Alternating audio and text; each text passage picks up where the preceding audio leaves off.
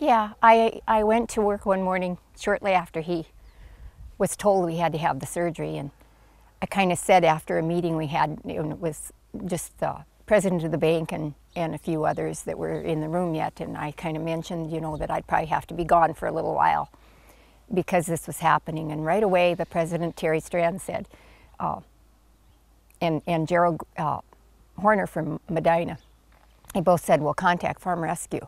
And it hadn't even crossed my mind at that point to do that. And Gerald used to be on the board, and he said, give it a shot. And that's how it all came about. And I came home, I asked Ron, and we mulled it over for a couple of weeks before we actually knew that we didn't really have any other alternatives. We needed to get help because our son really couldn't handle it all because he's got a job too, So it was hard, but I can't say anything but good stuff because we were met with very nice people all the way around. From Bill personally called me, and I had already been notified we were on the list to have help, but Bill called me personally later that night, and that meant a lot.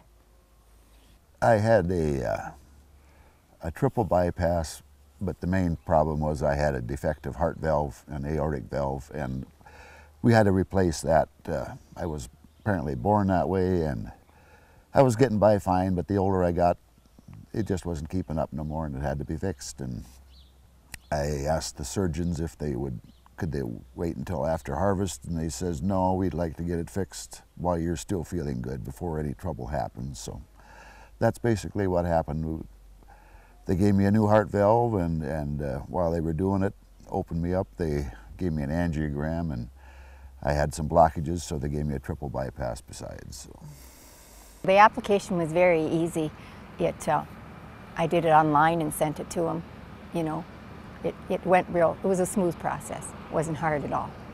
Farm Rescue came in and harvested our wheat crop for us, roughly about 300 acres. We made tremendous new friends. We hope to see them again at the banquet. We just had a great time with them. They were in our house, and we really enjoyed them. They were excellent. They almost became like family. Yeah. They came from all over. They were from Houston and Utah and New Mexico, and every one of them were nice. They sat on the deck while I was cooking dinner, and the volunteers became just like family to us. Yeah, they done an excellent job. We have no complaints at all. We just enjoyed every single person that helped us. RDO's equipment was great. They brought a John Deere tractor and a new baler and baled straw, and they also brought a combine. It was great.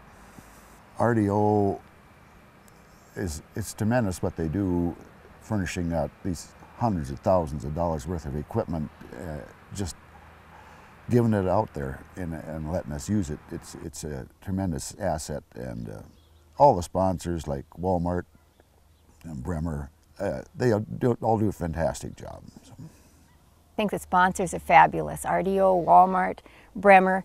I used to work for Northland Financial, who was bought out by Choice Financial. Both banks were sponsors. I knew Northland was. I did not know Choice was until after the fact, after he had surgery and we came on board to be with Choice, that they said they're sponsors. They were glad to see it in action, glad to know somebody that it actually helped. And it's a wonderful a bunch of organizations that it's truly, you can't even say words how much it meant.